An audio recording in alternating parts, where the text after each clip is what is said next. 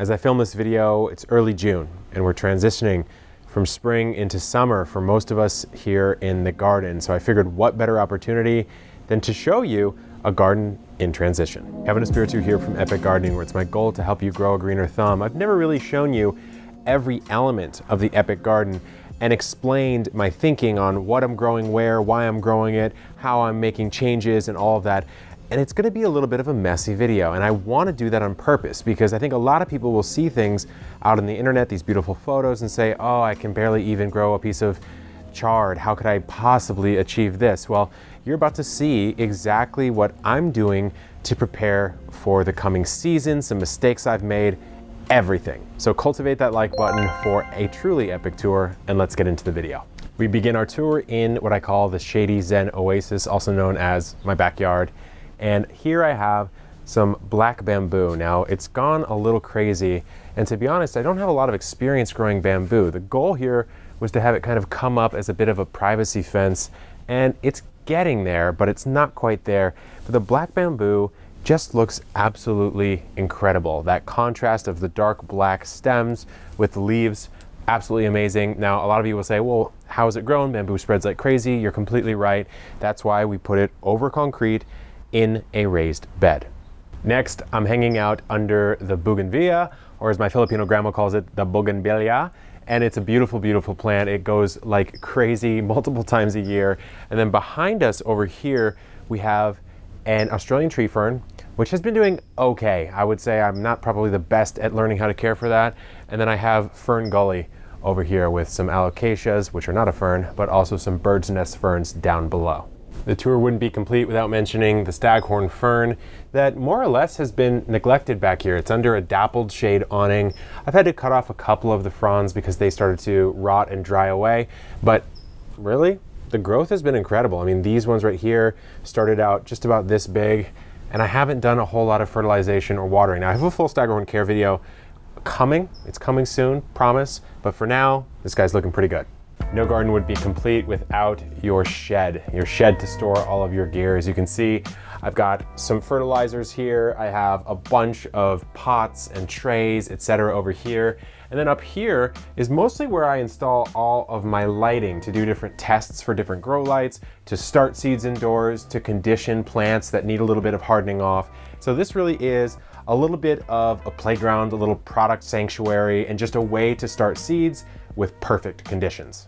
We're back to where we began the video, and we're at the beginning of the edibles section of the garden, which is really most of what I focus on here at Epic Gardening. It's what I find the most interesting and impactful. So we're standing in front of what's called the Eco Garden System. This is a absolutely massive 4 foot by 6 foot standing self-watering raised bed that I've done a full video on that I find to be incredible. I haven't watered this bed in 3 months, I think, and you can see this kale is popping off. The lettuce has looked never better, and we're actually in the middle of summer, at least summer for me here in San Diego. But you can see I've already started to transition this bed over. This kale is gonna be on its last legs if it's not already. Kale is a classic fall, winter, spring crop. It's not gonna do well in the heat. Neither will these tender leafy greens. And so you can see I've already swapped over to a couple different types of tomatoes, spaced about 12 inches apart or so. And what I wanted to do with the tomatoes is test out a new type of mulch. So straw is not a new type of mulch. It's actually quite an old type of mulch, but this particular straw is called garden straw. And it's something that I actually got hit up by that company to test out. And then I said, oh my gosh, I really like this. And so we're working together right now to develop a straw that we can actually pack and ship in a way that's economical, which is really crazy because straw is one of the best mulches you can ever use, but it's also hard to find actual good straw. It's hard to find straw that's been cleaned and processed. There's no herbicides, pesticides, weed seeds, things like that. And it doesn't blow away in the wind because the way they slice it, it's really fantastic. The way they slice it exposes the interior where the lignins are, and then the proteins, when they're wet, they kind of mat down. And so even in winds, it doesn't really blow away.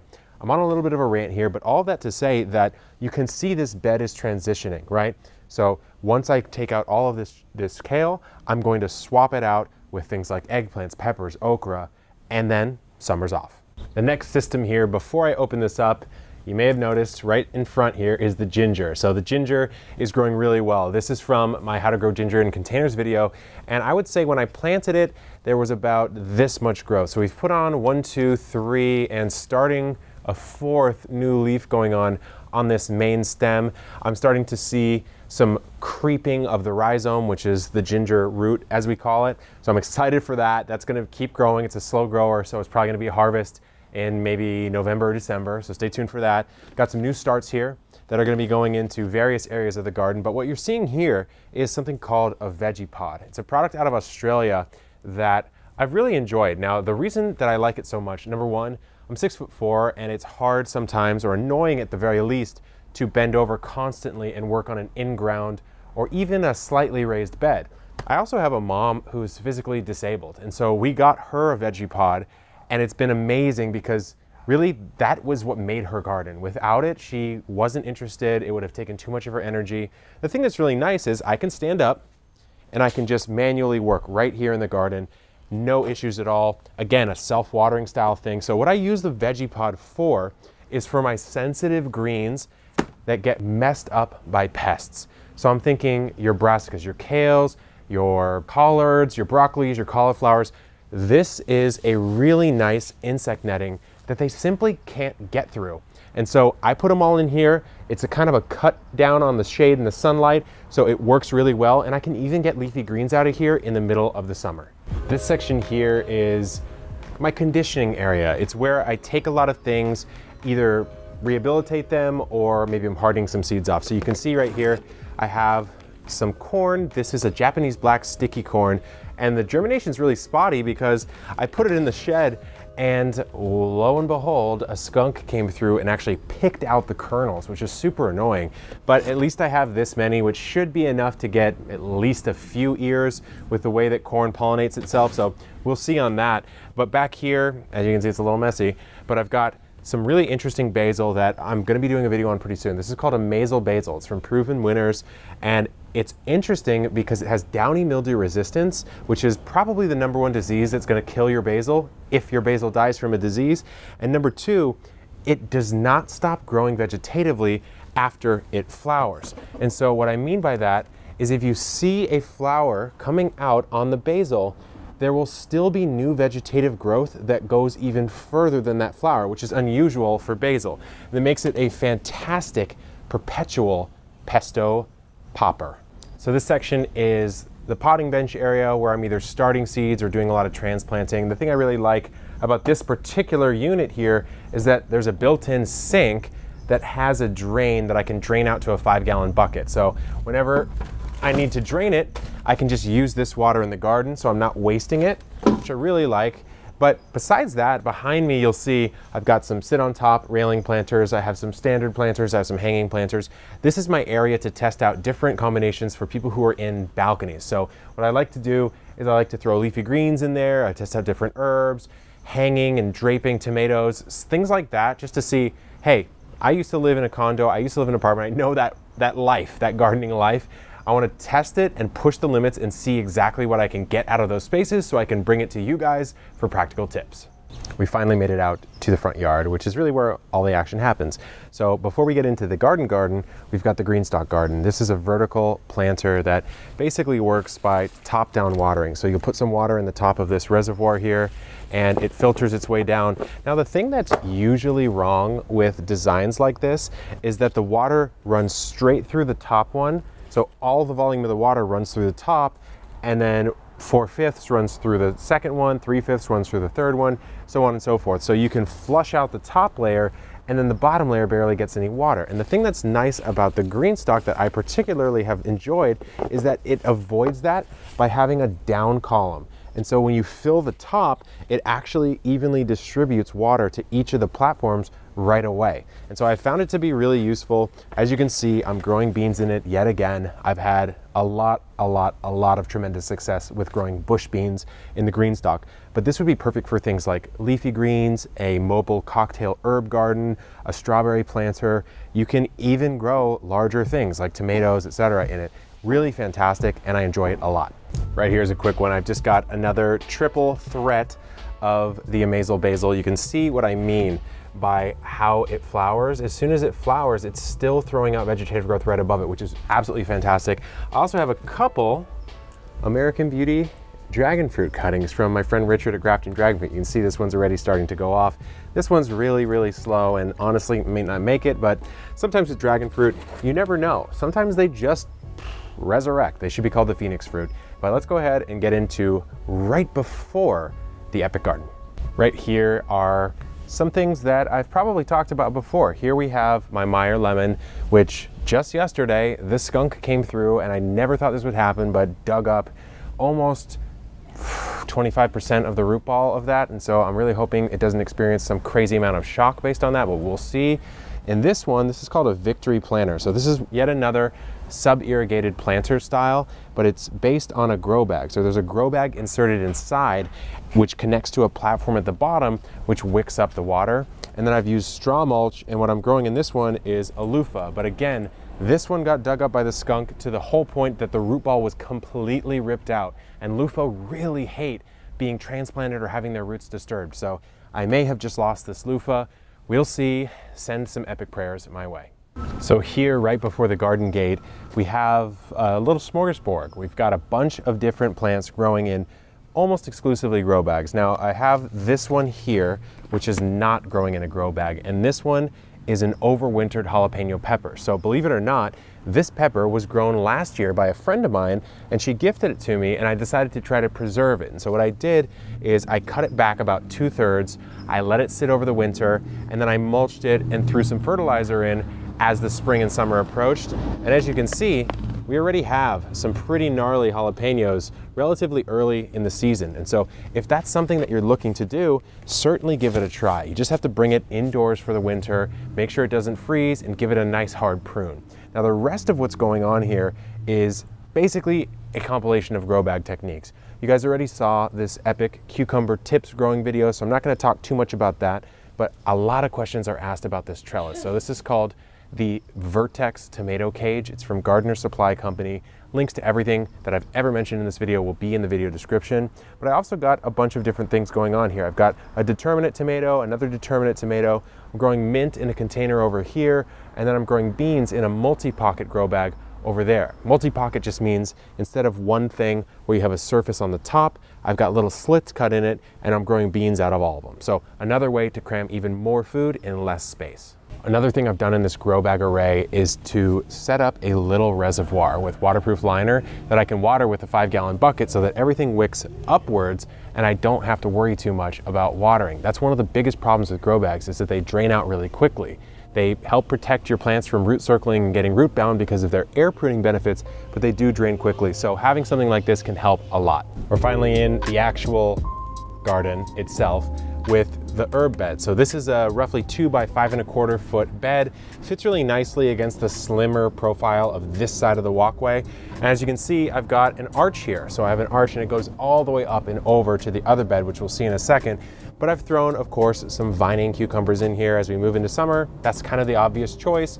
Your vining cucumbers, your vining beans, anything that vines is gonna go upwards in a trellis, especially if you're growing in a small space. Now behind us, we have our lavender, which is probably due for a little bit of a prune if I follow the advice from my own lavender care video. Then I've got a dill that's kind of gone a little crazy. We have our African blue basil, which I've talked quite a bit about here on the channel. Underneath it is cilantro. Cilantro is being protected from that heat of the summer that usually causes an early bolt by the bulk of this African blue basil. And then behind the African blue basil, which you can't really see, is lemongrass, which I've been really enjoying as I eat more and more Thai food these days. This bed here is a 30-inch tall bed, makes it really easy to work in. And it's just got a bunch of bush beans. I have a little marigold holding it down up in front. And then I have a variety of basil back here, which I've forgotten the name of, but it's a columnar basil. So it grows upwards and it doesn't bush out too much. So if you're stuck on horizontal space, try a columnar style of basil. But this is just a pretty simple bed, just a little mix of things that will crop out relatively soon, and then I can swap in maybe a bush tomato, a bush cucumber, something like that to ride out the rest of the summer. Those of you who've been following for a while know that the dragon fruit is probably the most prized plant in my possession. So this thing has gone absolutely nuts. You can even see it's climbing up the house over that little port window there and almost onto the awning. So these guys are crazy climbers. People don't know that. Most of the time when you grow dragon fruit, you grow it upwards and then you let it trellis downwards, kind of how it's falling down this modified little trellis here, which is kind of drooping over my balcony railing. That's a great way to do it, but left to its own devices in its natural environment, you'll see these things climb 40 feet up a tree, which is crazy. But the craziest part about dragon fruit right now is something I didn't think I'd see until later this season. So this stem piece is actually where I harvested a dragon fruit last year, right around here or so where this cut section is. But what's crazy is you can actually see we have another flower bud. This is the only flower bud on the plant coming out in June. Last time it was in October, but look at this. I'm really stoked on this, and I think I may be able to get one dragon fruit in the month of July. So this bed, I'm really excited about this year because, first of all, I love growing corn. I just think it's such an awesome plant. It tastes absolutely delicious. There's so many different varieties, but I'm doing the Three Sisters method, or at least some funky epic gardening modification of Three Sisters. If you don't know what Three Sisters is, it's basically planting squash, corn, and beans all in one area, and they all have their own beneficial reasons to play nicely. The squash will go over the cover of the ground. It will protect the shallow roots of the corn and the beans. The pole beans will climb up the stalks of the corn, and the beans also fix nitrogen. So there's a lot of interplay there. It's a Native American technique that I'm trying to figure out. So I haven't done it before. Hopefully you'll see it here on the channel. So I've got Astronomy Domine corn that's in right here. I have a couple different varieties of squash, and then the beans, I'm letting this corn grow up a little bit so that then when I direct sow the beans, they'll naturally have that pole ready to climb up. Now, you might be wondering, why is this undercover?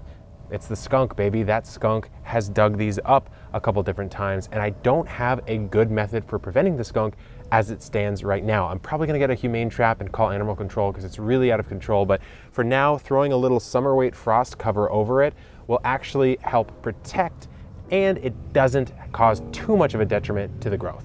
In a similar vein here, I've got the straw mulch laid down. It's pushed away from the stems of all of these pepper plants. So I have some of my favorite peppers of all time, which is shito in here. I've got some bells, I have some Fresno, I have some Anaheim. Then I've peppered in a couple different herbs as well. Now what I'm gonna do as this grows in, and I do some pepper pruning, of which you'll see here on the channel, I'm probably also going to start lining the edges. Now I kind of consider the absolute center, this little quadrant in here of my grow beds, the hot zone. That's where, the soil stays nice and moist, temperatures are nice and buffered, but around this area, I can put some of those more drought tolerant plants that maybe my drip irrigation doesn't hit so well, like, my rosemaries or my lavenders or things like that, that buffer. I can put some flowers around here, which you're gonna see in the next bed. So this bed here really illustrates what I was talking about in the last clip. I've got a bachelor button or a cornflower hanging out right on the edge of the bed. I've planted a line of sunflowers here, and notice I planted these on the north side of the bed. Sunflowers grow really, really tall. I don't want to put them on the south side where they're going to shade the rest of this out. Now, as for what's on the rest of this, I have these huge bunches of parsley, which I find to be, first of all, endlessly useful in the kitchen, but what you can do with the parsley is I found they work really well as a bed lining. The nice little bushiness, they help keep the soil nice and shaded out. And then the rest of here, you can see I still have some kale, I still have some chives and such that I have to swap out for summer, so I'm gonna be putting some new seeds in pretty soon. So these two grow bags here are kind of funky, weird experiments that you normally wouldn't put in a grow bag, but I'm testing a lot of stuff out because my next book is actually gonna be on grow bag gardening. So I have really densely planted corn. Typically you would plant corn maybe 4 to 6 inches apart at the most, and 4 is really tight. These are maybe 3 to 4 inches apart. So we're gonna see if these work in a grow bag, but I've got a nice wide grow bag that I've mulched heavily so it stays nice and moist. And I think I have a decent shot at least of getting a few ears of corn out. So we'll see how that works. This one I've got a squash plant in an even smaller grow bag. So again, it's gonna be a little bit of a tricky spot, but I'm always experimenting, and really that's what you wanna do. Some of the best gardeners I know have killed the most plants, have failed at growing the most plants. And you know what, if this one doesn't work out, it's totally fine. So this bed here is kind of a smorgasbord right now. I've got a massive cosmos. So look at this. I mean, this cosmos is one of the most beautiful prolific ones that I think I've ever grown. And the thing about Cosmos that's really nice is if you deadhead these flowers, you're gonna get way more. So I've deadheaded quite a few. They all go into this dump bucket here, which eventually makes it into the compost.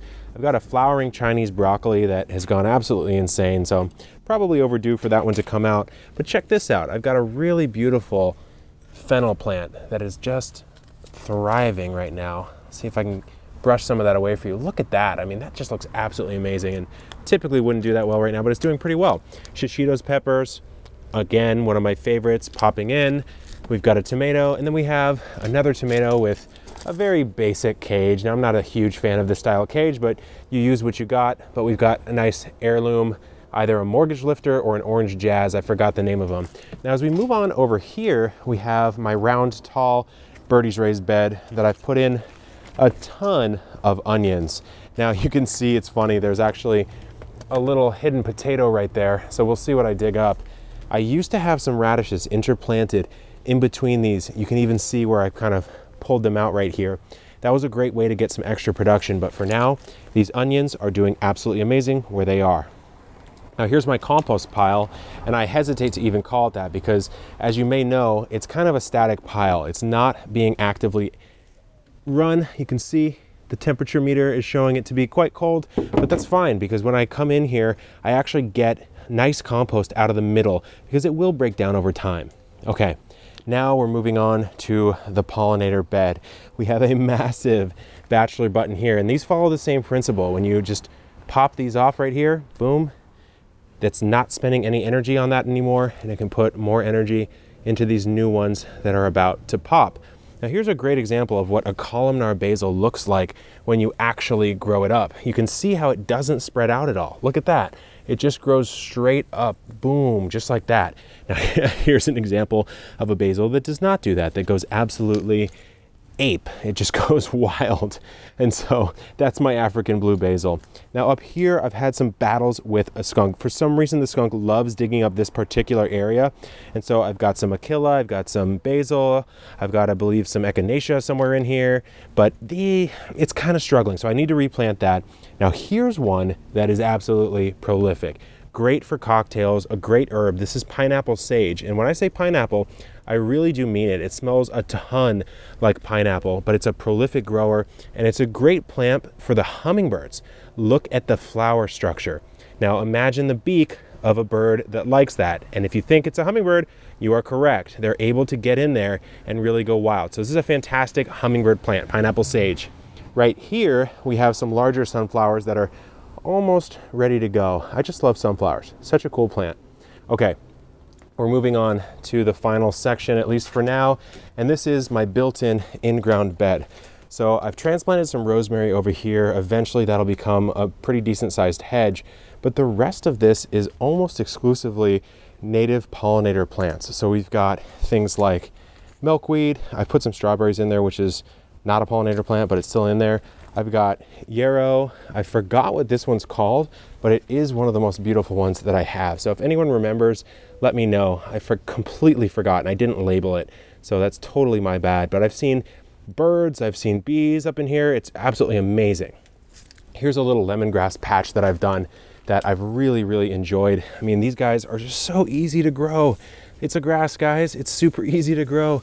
And then behind this, I believe, I honestly don't know what this one is, some philodendron-ish type of thing. I have nasturtiums going wild. These are Bloody Mary nasturtiums that are just prolific and really nice little shade cover plant. So the final bed in the front yard doesn't look that great, I'll be honest with you, but it is filling in. I mean, this is a squash planted more or less right in the middle. So eventually that squash will take up a majority of this entire bed. This is a 3 foot by 4 foot bed, and squash need quite a bit of space to spread out. I've still thrown a couple different things here in the corners.